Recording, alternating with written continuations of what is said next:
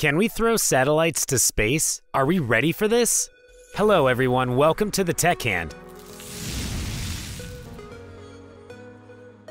As technology advances and our reliance on satellites increases, we'll explore the physics behind throwing objects into space, the current technology available for launching satellites, and the challenges that need to be overcome in order to launch a satellite using a throwing method. In today's video, we will look at some of the ways to throw satellites into space. Before getting into the video, please make sure to click the subscribe button and bell icon. Let's dive in. Launching satellites to space. Launching satellites into space is a complex process that requires a deep understanding of physics and engineering. The main challenge of launching a satellite into space is to overcome the gravitational pull of the Earth and attain a sufficient velocity, known as the escape velocity, which is around 11.2 kilometers a second. Can we throw satellites to space? In theory, it is possible to throw a satellite into space using some form of mechanical launcher, such as a large cannon or a mass driver. However, the technology for such a launcher does not currently exist, and there are significant technical challenges that would need to be overcome. One of the main challenges of using a mechanical launcher to throw a satellite into space is the amount of energy required to accelerate the satellite to the necessary velocity to overcome Earth's gravity. A mechanical launcher would need to be able to generate enormous amounts of energy to achieve this, far more than any current technology is capable of. Additionally, the mechanical launcher would need to be incredibly precise in order to accurately aim and launch the satellite into the correct orbit. The slightest error in the launcher's aim could result in the satellite missing its intended orbit and falling back to Earth. There are also other factors that need to be considered, such as the physical integrity of the satellite, the launcher itself, and the safety of people working around it.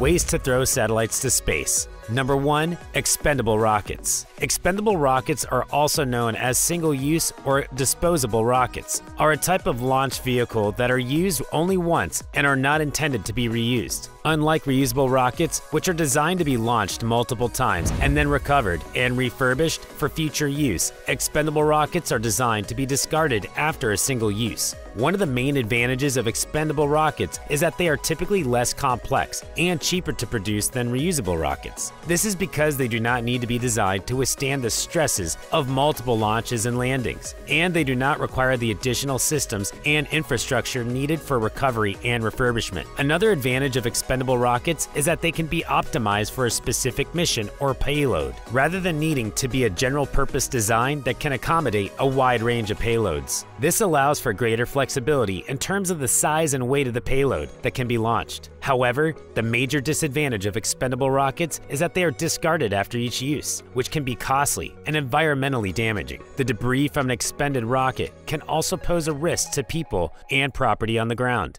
Examples of expendable rockets are the Atlas V, the Delta IV Heavy by United Launch Alliance, and the Proton M by Roscosmos, Ariane 5 by European Space Agency (ESA), and Long March 5 by China National Space Administration. Number 2. Reusable rockets. Reusable rockets, also known as partially reusable and partially recoverable rockets, are a type of launch vehicle that are designed to be used multiple times. They are typically recovered after launch and then refurbished before being reused for another mission. This is in contrast to expendable rockets, which are discarded after a single use. The main advantage of reusable rockets is that they can significantly reduce the cost of space launch, as they do not need to be built from scratch for every mission. This can also lead to increased safety and reliability, as the rocket systems and infrastructure used in previous launches have been tested and proven to work. Another advantage of reusable rockets is that they can reduce the environmental impact of space launches, as they do not produce as much debris as expendable rockets. They also require additional systems and infrastructure for recovery and refurbishment. Examples of reusable rockets include SpaceX's Falcon 9 and Falcon Heavy, Blue Origin's New Shepard, and Orbital Sciences Corporation's Pegasus. These companies are investing a lot of money and resources in order to make reusable rockets more common in the industry and make them more accessible to other players. Number 3. Air-launched vehicles. Air-launched vehicles are a type of launch vehicle that are carried into the air by an aircraft before being released to continue their ascent into space. This approach allows for greater flexibility in terms of launch location and timing, as the aircraft can take off and land on a runway like a traditional airplane. and can launch the vehicle from a variety of locations and altitudes. This allows for greater flexibility in terms of launch timing and trajectory. Another advantage of the air-launched vehicles is that they can take advantage of the speed and altitude of the aircraft to provide a boost to the launch vehicle, increasing its performance and reducing the size and weight of the rocket needed to reach a given orbit. Air-launched vehicles can be classified as expendable or reusable like traditional launch vehicles, but their method of launch is different. Examples of air-launched vehicles include Orbital Sciences Corporation's Pegasus, Stratolaunch Systems Pegasus XL, Virgin Orbit's Launcher 1, and the now-retired Space Shuttle by NASA.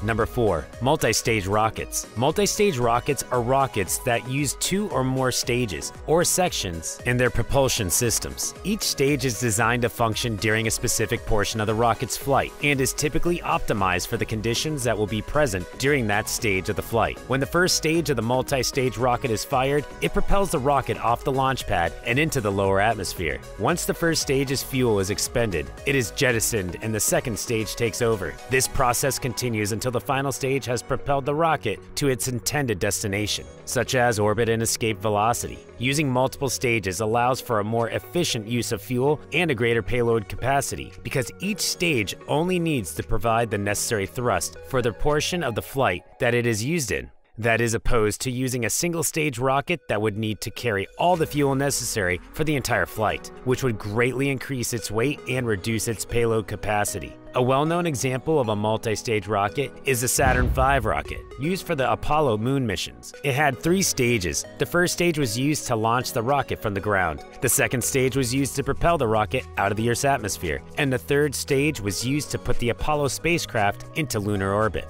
Number 5. Solid rocket boosters. Solid rocket boosters, SRBs, are rocket engines that use solid fuel, typically a mixture of aluminum and ammonium perchlorate, to provide thrust. They are called solid because the fuel and the oxidizer are mixed together and are in a solid state at room temperature. Unlike liquid rocket engines that store the fuel and oxidizer separately and pump them into a combustion chamber, SRBs are often used to provide additional thrust during the initial stages of launch, helping to lift the rocket off the launch pad and into the lower atmosphere. They are commonly used in conjunction with liquid-fueled rocket engines, which provide propulsion during the later stages of flight when more precise control is needed. One of the main advantages of SRBs is that they are relatively simple and reliable. Since the fuel and oxidizer are already mixed together, there's no need for complicated pumping systems, and the risk of leakage or spills is minimized.